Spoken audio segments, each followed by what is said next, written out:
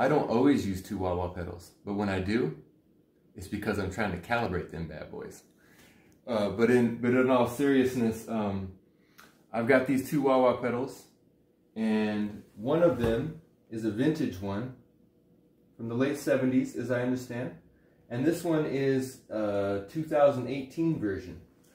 And I recently changed the pot in this old school one, and I was trying to calibrate it in this particular video. But since we've got them all plugged in, let's get into why I would have two wahs. I actually never use two wahs at the same time unless I'm just goofing around or something, because I like to keep my pedals just to what I'm using and what I need. But right now we're running through a Fender Champion 20 set to the Marshall setting, and here's an example of what it sounds like. Cleans up nice.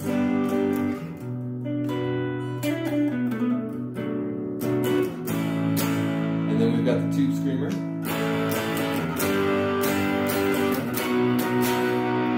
And now we've got the wahs. We'll do the new one first, which has a little scratchy pot, by the way, but you can also hear the difference besides that.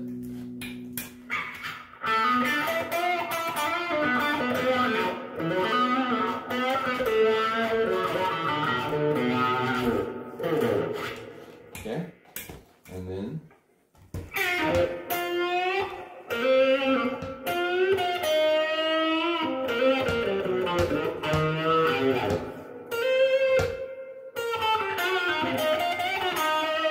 and it really handles the fuzz well too.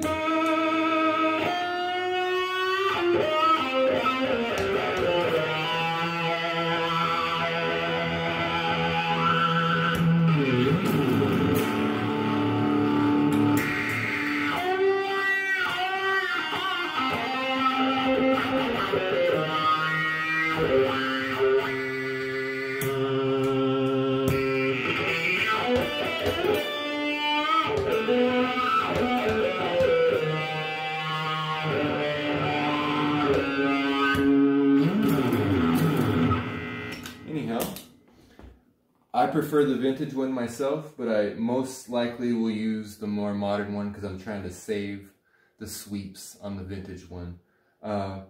Did you guys hear a difference? If you did, let me know in the comments below which one you preferred, and yeah, go ahead and like the video and subscribe if you're new to the channel. Thanks for watching. Peace.